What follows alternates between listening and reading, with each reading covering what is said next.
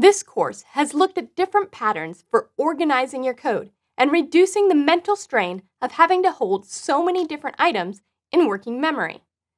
If you'd like some tips on working within the confines of your own brain and getting the most out of your learning, check out our bonus series, How to Learn. Interfaces have continued to gain popularity in PHP as the use of package management through Composer has become the standard. By having standard interfaces, package maintainers can more easily build and maintain packages for common tasks such as logging, caching, and HTTP messages. The PHP Framework Interop Group, or PHP FIG for short, has also been a leader in standardizing common interfaces. Check out the notes associated with this video to learn more about Composer, standards, and the FIG.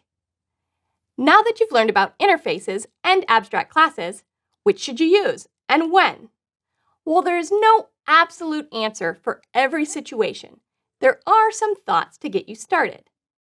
When determining if an abstract class is right for your situation, you should consider the following. Do you want to share code among several closely related classes? Do you expect classes that extend your abstract class will have many common methods or properties? Do you require access modifiers other than public, such as protected and private? You should consider using interfaces if any of these statements apply to your situation. You expect that unrelated classes would implement your interface. For example, the interfaces savory flavor and countable are implemented by many unrelated classes. You want to specify the behavior of a particular data type, but are not concerned about how that behavior is implemented. You want to take advantage of multiple inheritance of type. Like all new skills, the more you practice, the more comfortable you become with using them. Take the project we built in this course and make your own changes. Add another content type. I've included some events to get you started.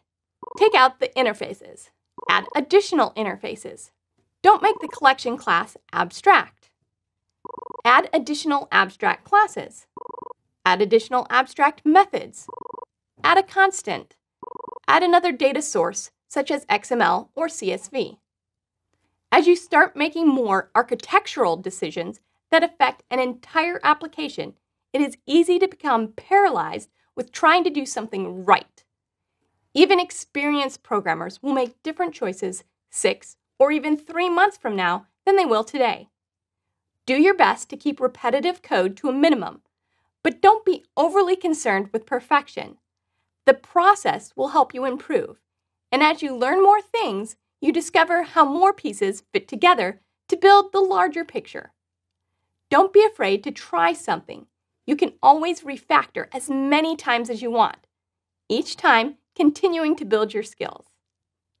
Continue to have fun and keep learning.